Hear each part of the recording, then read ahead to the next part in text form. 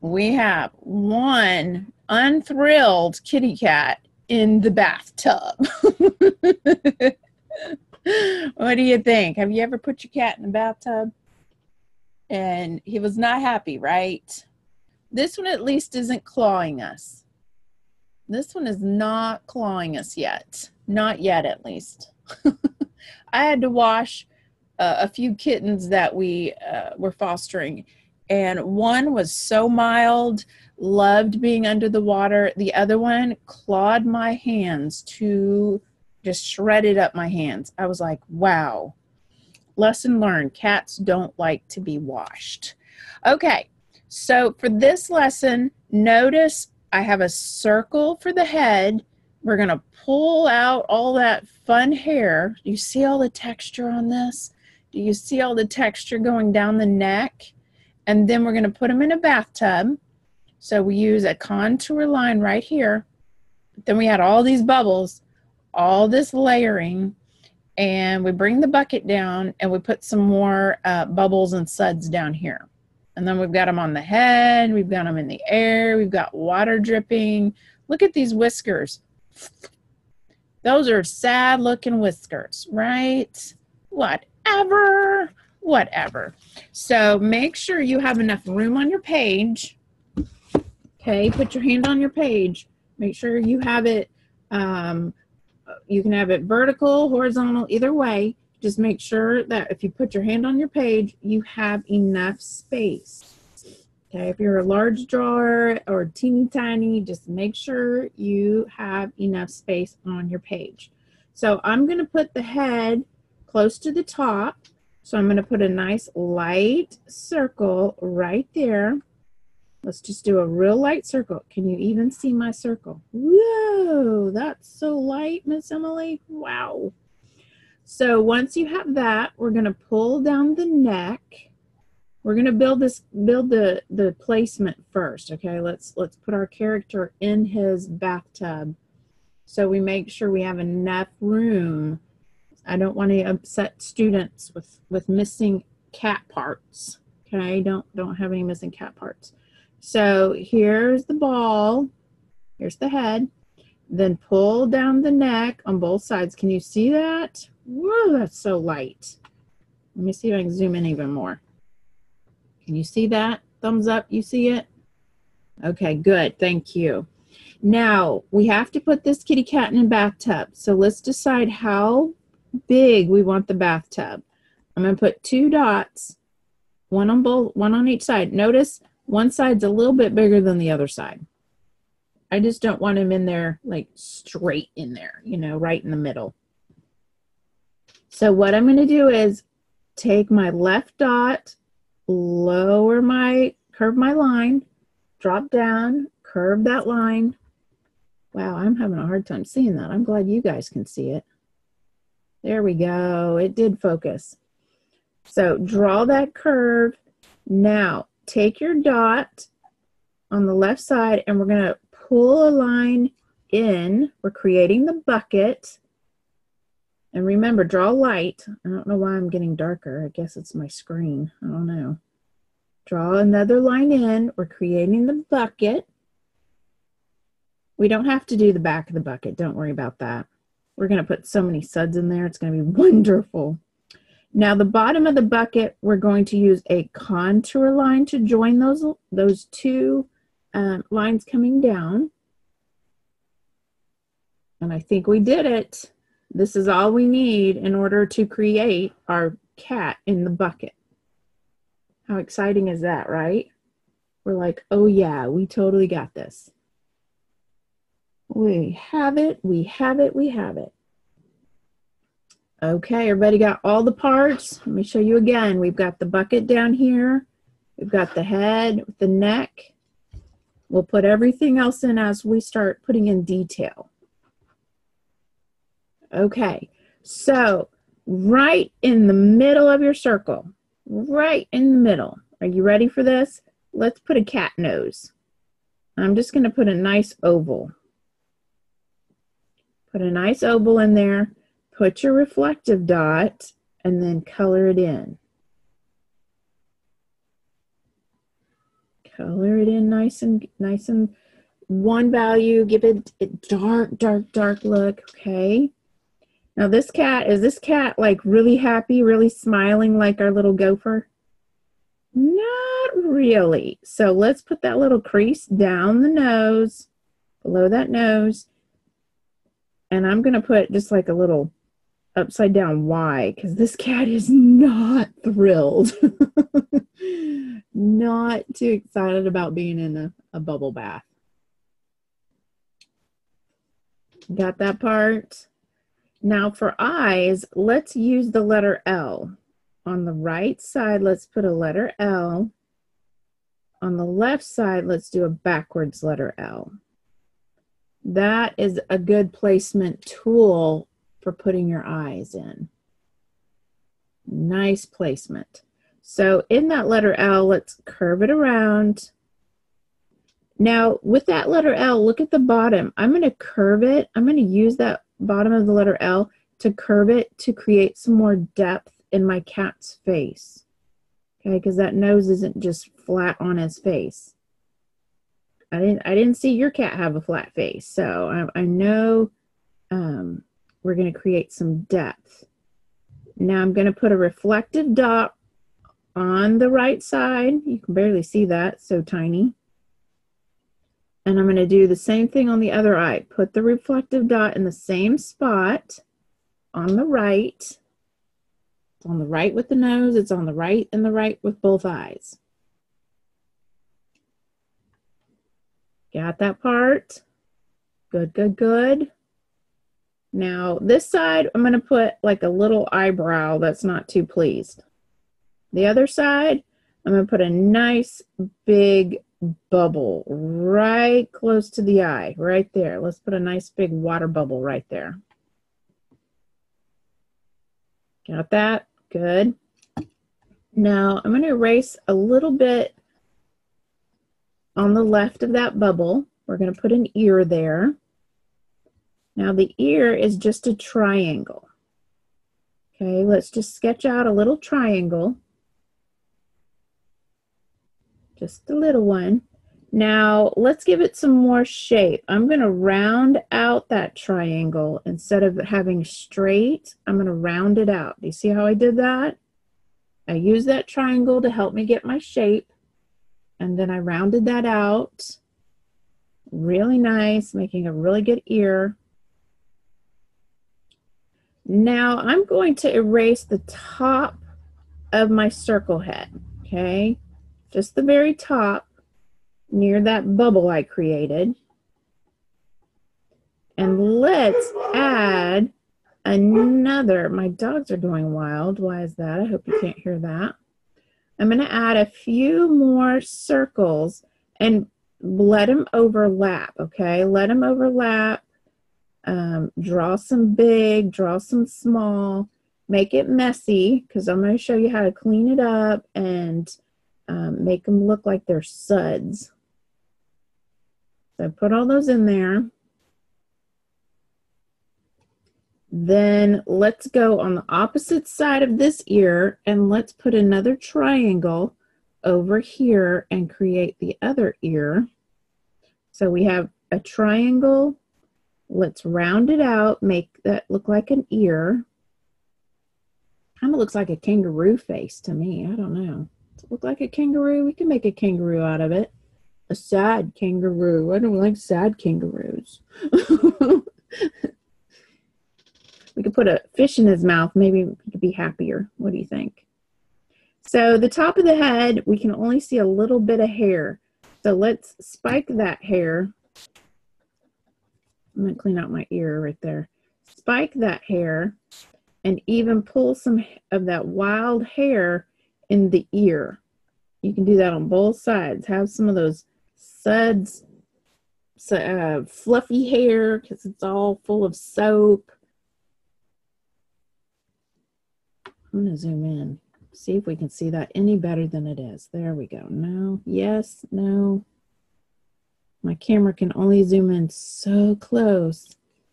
Okay, so for the suds on the top of the head, I want this front big circle. I want it cleaned out. So I'm going to take my eraser and clean out that first circle as best as I can. If you erase some of it, it's okay. You can put it back. Put that back. Now for the suds in the back, anything touching on the inside of it, I'm going to erase. So I'm just leaving the outside rim. Do you see how I'm just leaving the outside of that? Leave that outside line right there. Then you can go back and go around the out edge,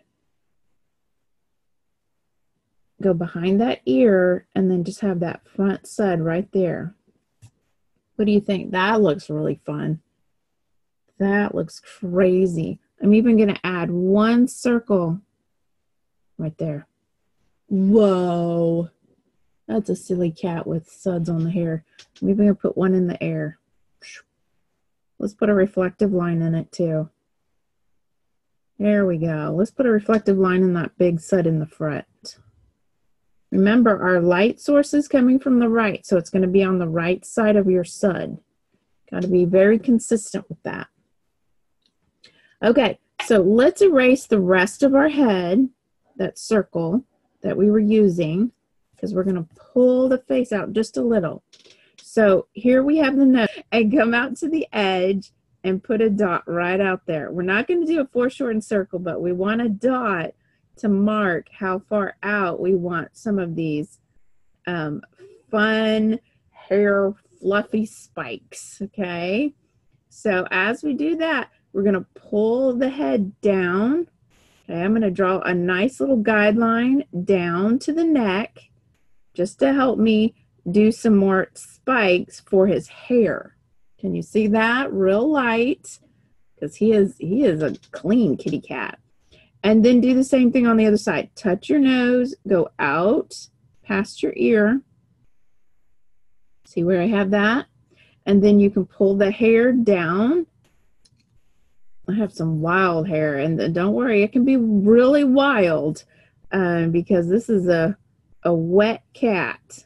And then pull your face down like that, just with a straight line, and then you can add your little spikes, pulling that hair down.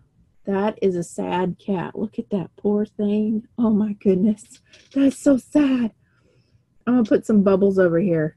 Bubble. I'm gonna put one tucked behind him. Bubble. Maybe another bubble over here with a bubble behind it. Bubble. This cat. Oh, poor baby. Poor baby. It's gonna be clean though, right? We shouldn't feel too bad. So for the neck, I'm going to just spike a couple of hairs down the side, thinking about your direction. Think about your direction when you do it, okay? I always think of a Christmas tree when I'm doing spikes. They go out, okay? Go out, away from the midline. Out, out, out. Okay, just like that. You can even put a couple of spikes on his neck coming down. Okay, opposite sides go out, out, out, out. Don't go all the way down. We're going to put suds there. We're going to put some soap on him.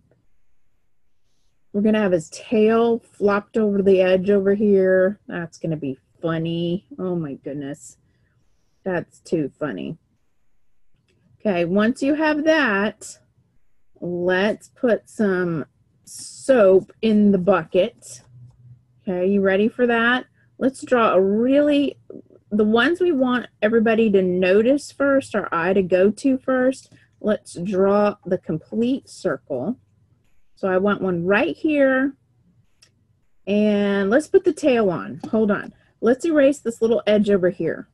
I want a tail right flopping over here. So let's have a tail flopping over the edge. So let's have the thickness, and it's going to be dripping, so I want it to be pointing down. So have the tail, just a little bit of the tail. We're going to have so many suds in this bathtub, we're not going to worry about the arms and the legs of the cat, the rest of the body. So for this tail, let's go ahead and add the spiky, wet, heavy fur. Okay, let's do the spikes on this tail, make it very heavy, make our eye have something to feel. I feel like this poor kitty cat is soaking wet.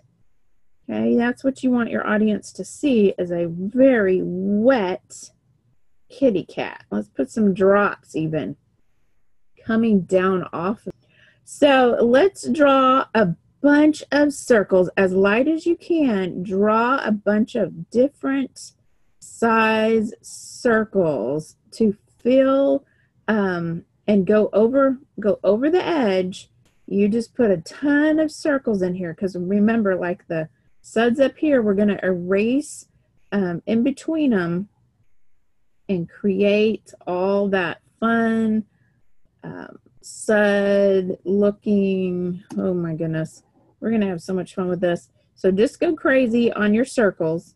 Just go crazy. Have them overlapping, have some of them small, have some of them large, have some of them cascading down the edge, have teeny tiny ones. Okay, have them, I'm going to erase this edge over here, and I'm going to have a bunch of them over here.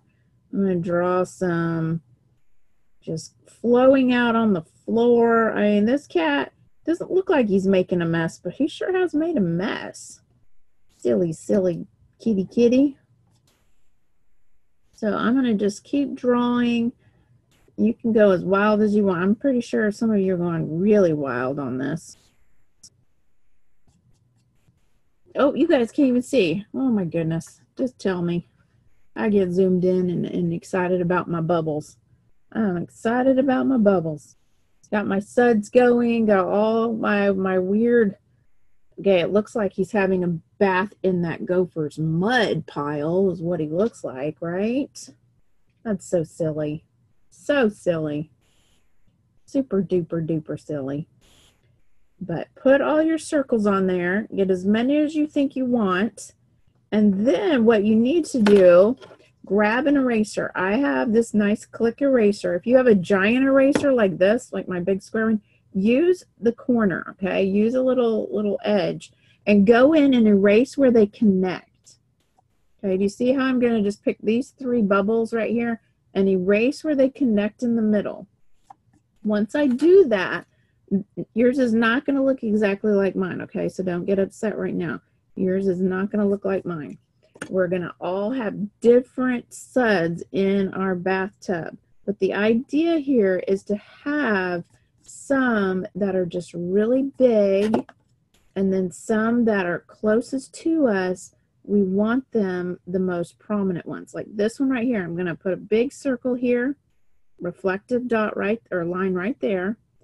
And then I'm going to darken the outer edge so that you can just see how they're forming. Okay, they're translucent. So I want to show that there's just that little hint of connecting there. So I'm just going to think about where I want to erase. You can always add it again later if you're like, I think I want it there.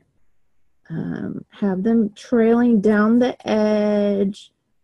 Go ahead and erase anything inside those bubbles. Like, see, like the edge of the bucket? We don't want to see the edge of the bucket. So I'm going to have to go and erase all that edge. Give it a nice clean up right along there. And on my tail, I want to make sure that I have all my bubbles on my tail. There we go. This is looking good. Looking good. And you can still see some of the lines. So I'm going to go in here and I'm going to add some bubbles, add some more bumps, go on the outer edges, and on the inside you can even add some. Look at that. I added some and then had it trail off. Okay, so it's all about creating depth, giving that illusion, giving your eye something to feel. I feel for this cat, right? You feel for the cat. You're like, oh, poor kitty cat.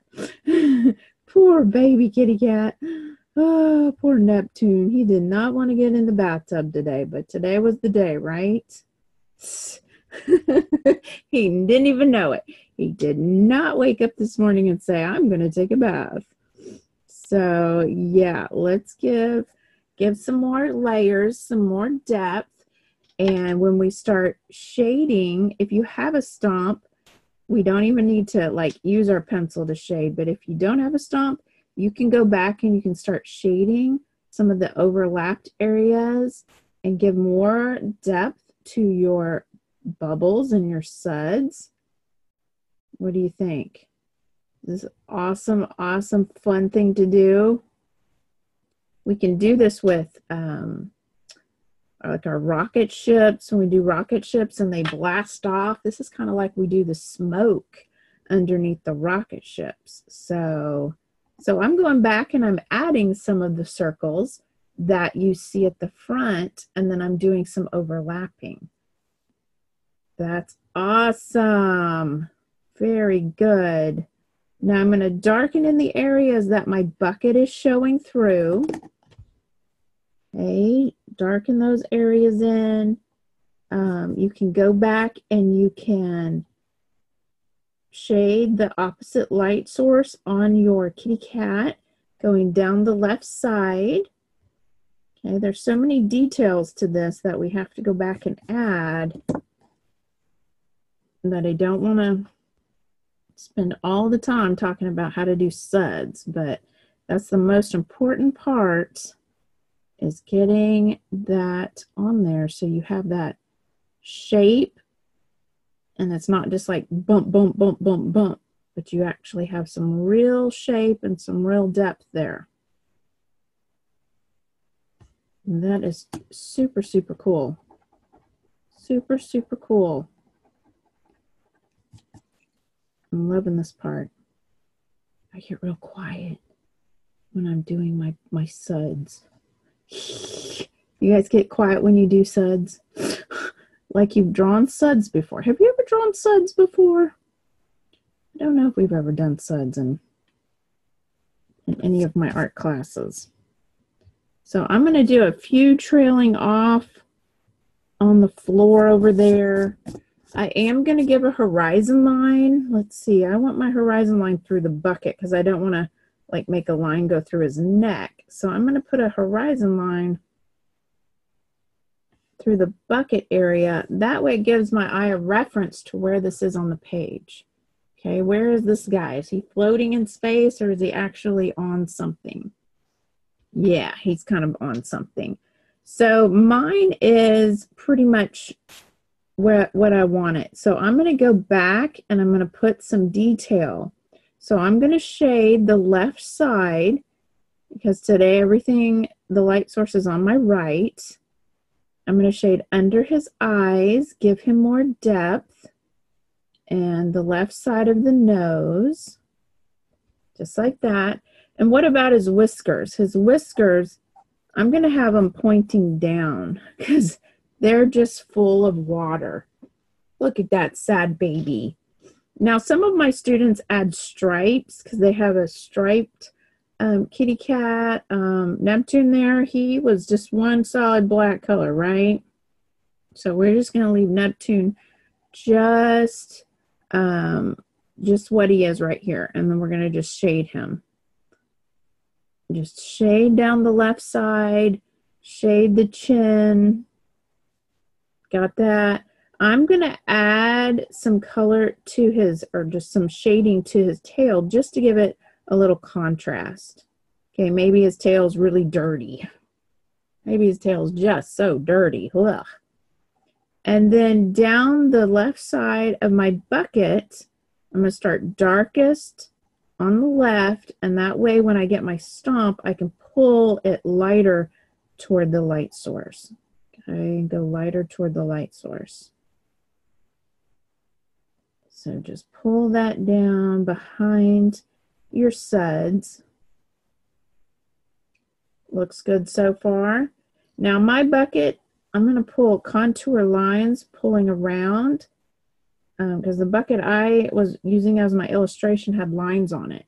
So can you barely see how I put some contour lines wrapping around just helping my audience look at this bucket and going, oh yeah, that is a round object. Wow, that's a better way to do it. And then of course, my bucket is casting a shadow on the ground. So pull out a shadow, making sure not to mess with your really cool bubbles. Okay, we'll add the bubble shadows with our stomp. But right here, let's go between each bubble, each sud, and pull it out toward the left and do it that direction. What do you think? That looks really good. That looks really good. Now I have a stomp. I'm going to grab that and I'm going to start blending. Start blending all this area. And even in my suds, I'm going to take it on the left side, that's opposite the light source, and I'm going to create some more depth with my stomp. See how I'm doing that? It's very light on my screen for you to see, but I know it is helpful to add for my audience to see that, and they'll go, whoa. And if you need to load your stomp, that's when you go to where you have it shaded and you can pull that out. See how I'm pulling it toward the light source, and that's creating this bucket to look like a round object. You wouldn't do that if it was a box. If we had our kitty cat in a box, okay, we'll do that sometime. We'll put a kitty cat in a box. Or a doggy. You can put a doggy. Or a guinea pig. My guinea pig, he's in a box sometimes and we have to clean his cage. What do you think? You like that? Do you have fun with this one? Using your imagination? I'm going to have drips coming down. This poor kitty cat. I just keep calling him poor kitty cat. I'm the one that put him in the water, right? My fault. My bad. But he did stink. He needed a bath. And now I'm going to put my name on here because I'm owning what I did. I did a good job. Did you guys do a good job? Did you have fun drawing suds on a kitty cat?